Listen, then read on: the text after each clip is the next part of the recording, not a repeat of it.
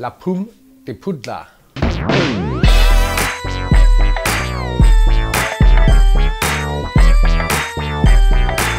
I love to play Gregory Goyle.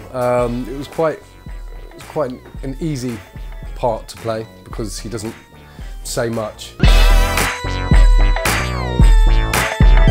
I like the bad guys, so it would be Malfoy or Lucius or... yeah, Malfoy or Lucius, I think so.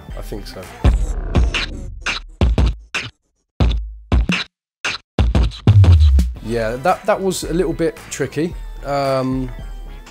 We had to do a lot of practice, a lot of rehearsals, and the producers, they weren't sure if they wanted to keep that polyjuice potion scene in the film. So they made us rehearse, and they made us watch the first movie, me and Crab. They made us watch the first film maybe 10 times, you know, private screenings in central London, you know, in the Warner Brothers suite. 10 times we had to watch it and study their body language and their mannerisms. And then we had to perform this scene in front of the producers. It's called a show and tell. And then they decide whether they like it, whether they put it in the movie or not. So they liked it. So.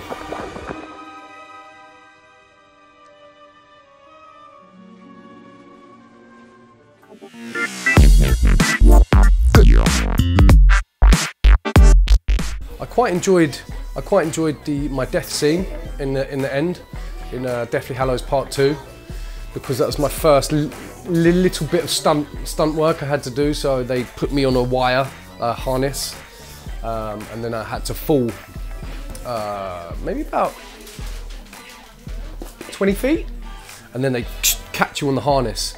I really enjoyed that scene. One I didn't enjoy, maybe.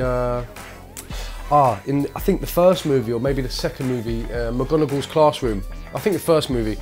All the kids had like a lizard, you know, some had a bird, some had a hedgehog, you know, different. I had a millipede.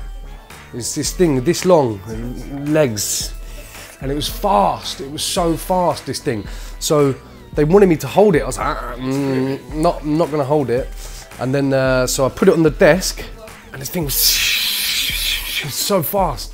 I didn't know what to do. I was panicking, and then it fell on the floor. And I didn't enjoy this.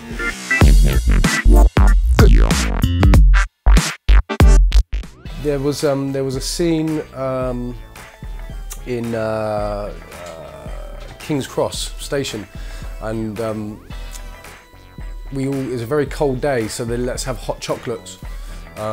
So everyone had hot chocolates everywhere, and I was with Tom Felton and Jamie Waylett, and it was just before we was about to shoot the scene, getting on the train or off the train, I can't remember, but there was an empty cup on the floor, you know, somebody's hot chocolate. So Tom Felton thought it'd be a really good idea to just stamp on it because it was empty. He thought it was empty. It wasn't empty. It was full of hot chocolate. He's gone about that. Hot chocolate all over his. I think he was wearing like light trousers, light coloured. So chocolate everywhere.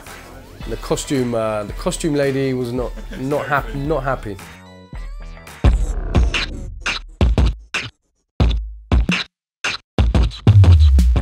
The younger kids, like the first years, you'd just be walking and they'd go, "Oi, Harry Potter!" That was it, really. They would just shout, "Oi, Harry Potter!" down corridors, "Harry Potter!" Not even Goyle, they'd just shout, "Harry Potter!" Okay. So, it was just annoying. That's all.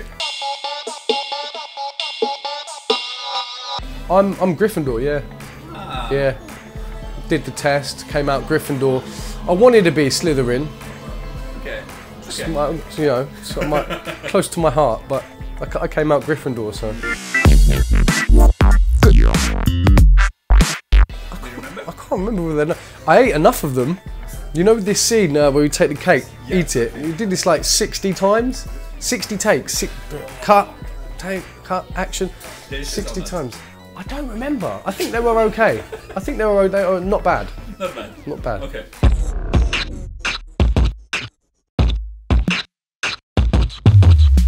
Yes, some of them. I'm friends with Chris Rankin, who played Percy Weasley. I've recently got in touch. Me and Tom Felton are talking again now, and Jamie Waylett. Me, Tom and Jamie, I didn't speak to Tom maybe 5 years, 6 years. And then recently we just started talking again. Who else? It's mainly the ones who do a lot of comic cons, you know. They do like events and stuff. Stanislav, who played Crumb, Victor Crumb. Yeah, so some. I always like Accio, because I can be quite lazy, you know. So if you're just on the sofa, Accio, food.